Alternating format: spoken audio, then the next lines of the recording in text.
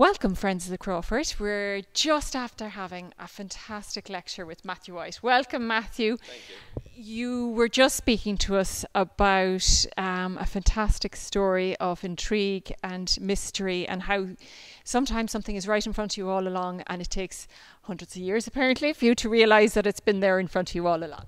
Absolutely, yeah. No, thank you very much for having me. It's always a pleasure to talk to the friends. And yeah, like you say, it's something that's so topical this year because it's being celebrated in Florence. There's a big program of events over there, so I think it's nice to bring it over here. And yeah, just learn something that is so often overlooked. But when we look at it from that perspective, it helps us to reappraise something that is quite familiar.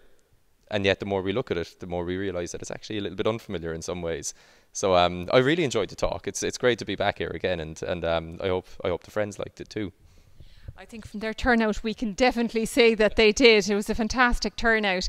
And as you say, we've looked at Michelangelo's work with one view all the time. And thank you for giving us a whole new appreciation for another style of work that he had in his early days.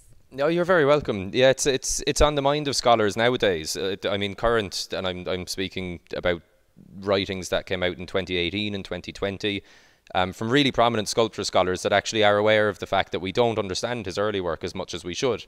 And we need to just adopt these different art historical lenses in order to understand it. So the idea of trying to look at Michelangelo from different perspectives and trying to understand him as somebody who was not just inspired by one style, by one body of work, or by one era. It helps us to get a richer view of this artist. And of course, he was so influential. It helps to understand a whole period by better understanding him.